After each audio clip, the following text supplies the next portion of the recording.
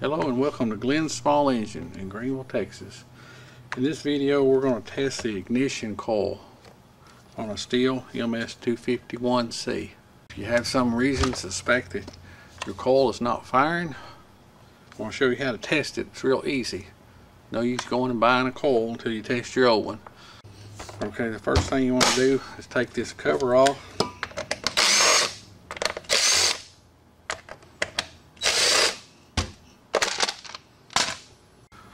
The size of these screws on this Stihl is a Torx bit, and the size is T27. What I like to do is take the plug out. It's a little easier to spin the saw over. Plus it gives you a chance to look at your plug and see if it's any good. I always like to unplug the kill wire from the coil. This just isolates the ignition coil when we're testing it. Takes the on-off switch out of the equation, so that way if it's not firing, we know it's a bad coil and not something to do with the switch. Then you can test it again plugged in with the switch on and off if you want to, just to make sure that that's working correctly. What I like to use is a spark checker here with a gap that is almost 1/4 inch. This coil needs to be able to jump that gap when you're testing it in order to fire this plug under compression. With that small gap, it takes a lot more force to fire that plug under compression. So when we're testing it, we want to jump almost 1/4 inch. If you don't have one of these testers, you can make you a homemade tester with an old plug that you know is still good. If you got a plug laying around there that you know is good, just cut the electrode off of it to where it has to jump a little bit further gap. Because if you can jump that far gap out here testing it, you know it'll fire under compression. So we're just going to hook this up. One end of it goes in there, the other end of it's got to go to ground. If it's not going to ground, then you know it's not going to fire. So just make sure it doesn't ground through your fingers. So make sure your switch is on. Okay, what I'm going to do is in order for you to see this, I'm going to zoom in a little bit. I'm going to turn this light off and zoom in so you can see it fire there.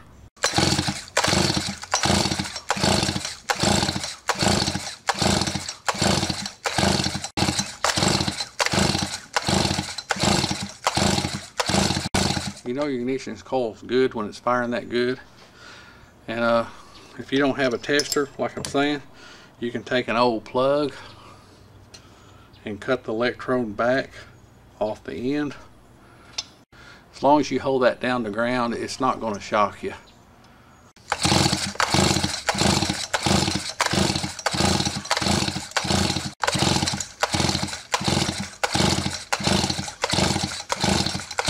You can see that that's jumping my homemade spark tester just fine.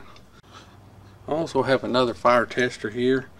You can buy these things in all different shapes and sizes.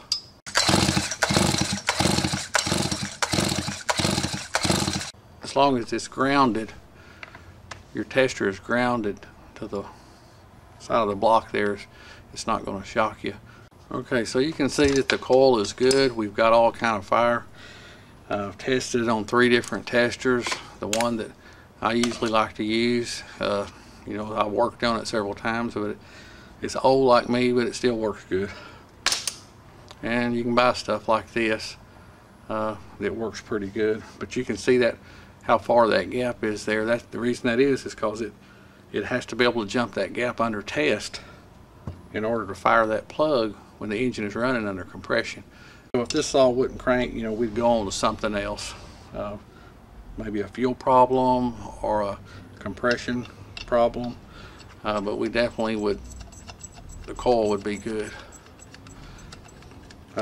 Thank you for watching. I hope this video saves you some money.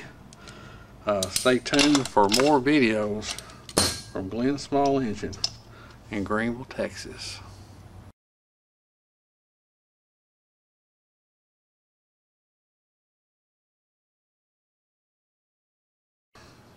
We're going to do a seeping test. What's a seeping test? We're going to see if it's working.